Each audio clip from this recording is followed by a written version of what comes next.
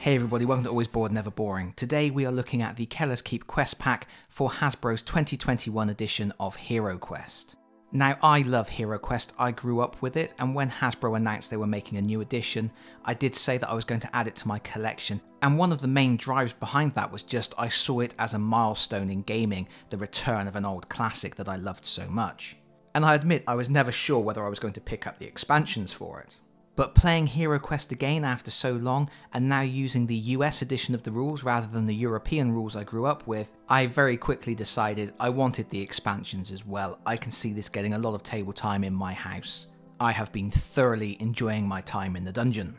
But I thought I was going to have to wait a while for these expansions. They are pretty much sold out online everywhere at the moment. But the other day I was in town and I went into my local game store, and for people who don't live in the UK, I don't mean a game store as in a shop that sells games, I mean a store called Game, which is a chain that mainly sells video games. And they had both expansions on the shelf at the recommended retail price of £25.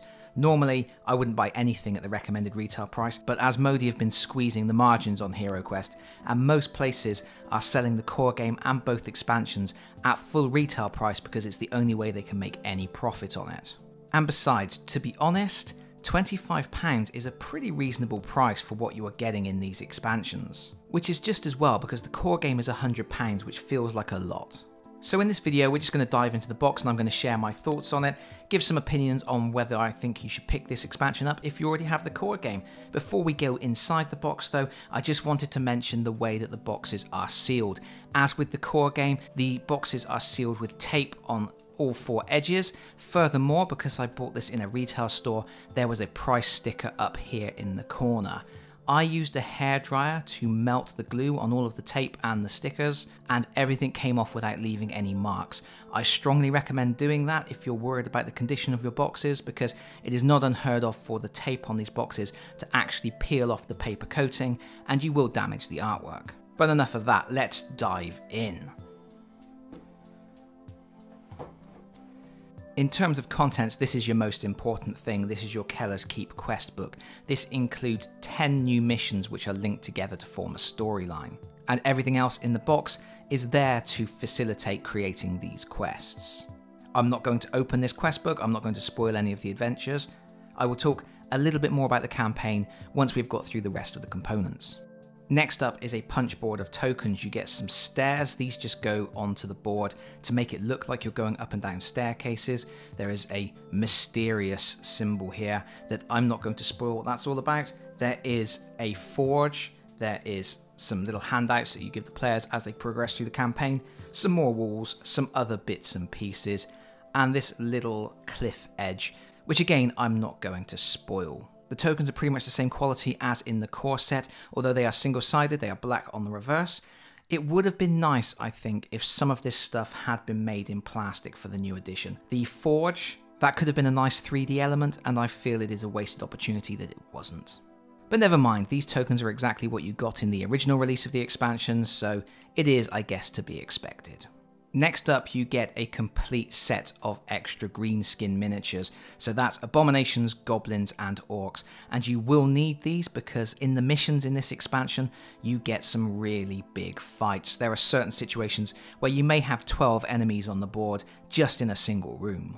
We're going to take a quick look at all of the miniatures, but it must be stressed, these are exactly the same miniatures that came in the core set. There are no new sculpts in this expansion.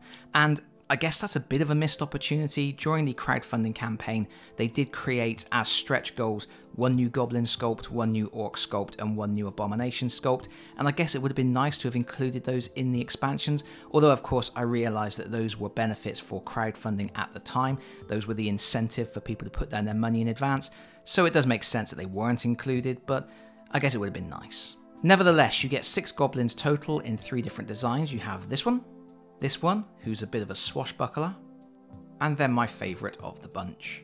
You get 8 orcs in 4 different designs, this one with the double-handed battle axe, this one with the big sword that I always use for the named orcs, and then you get 2 female orc designs as well, this one and this one.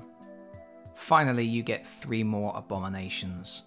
You do get some new plastic in the box though. You get 2 new doors. These are reinforced doors and they represent entrances and exits from the different levels because you aren't always going downstairs into dungeons in this particular expansion. And these are really nice. I love the detail on these. Finally, you get a deck of 14 new cards. You get 4 items that you can purchase in the store, and the rest are artifacts you find in your missions. And I am going to spoil these in the video. I'm going to show you all of the cards, mainly because not only can you use them in the missions included in the expansion, but you can also use them in your homebrew adventures. So I think it is a worthwhile thing to know what new cards you are getting with the expansion to see if you can make use of them in adventures you design yourself. If you don't want to see the cards, look at the timestamps in the video description below and skip ahead accordingly. The new equipment cards that you can buy in stores are all potions. You get the potion of battle that you can drink to reroll your attack dice, and that costs 200 gold. The potion of dexterity, which allows you to add 5 movement squares to your movement dice roll, and that costs 100 gold. A potion of restoration, which restores 1 lost body point and 1 lost mind point, because mind points are more of a factor in this expansion as well, and that costs 500 gold. And then you have the Venom Antidote, which restores 2 body points of damage caused by poison needles or poison darts, and that costs 300 gold. Moving on to the artifacts, you get a Fire Ring, which will protect you from 2 Dread Fire spells. Once you have used it twice, it's discarded. And then you get a Magical Throwing Dagger, which you can throw to automatically inflict 1 wound on a monster you can see. All of the other artifacts are spell scrolls, and these are interesting for 2 reasons.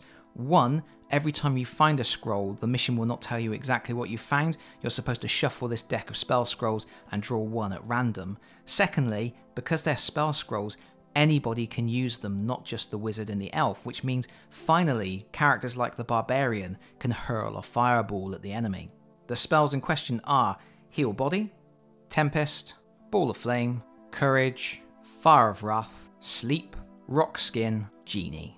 It's worth noting that versions of these cards were included with the Kellar's Keep expansion released back in the 90s. But back then they were printed on the actual quest book and you had to cut them out, or photocopy them.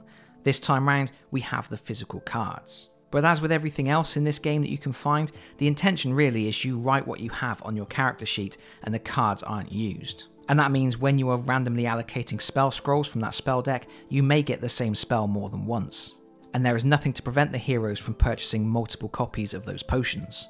That's it in terms of the components you get in this expansion, and like I said, I think for £25 that's pretty reasonable. You're getting 17 enemy miniatures. Yes, they are just the same ones as you get in the core set, but more of a green horde is always good. You get the 2 plastic dungeon doors, you get the sheet of cardboard tiles, 14 game cards, and then the 10-part quest. And the 10-part quest is an important part of this, and all of the components included are designed for use with that quest, but of course you can also use all of this stuff to make your own homebrew adventures. Having more magical artifacts you can find, particularly those spell scrolls, which I think are quite interesting because they give non-magic users the chance to cast some spells, is always a good thing. But the quest itself is actually really good. The storyline is the king is trapped at Kellar's Keep, and the heroes are racing to get to him.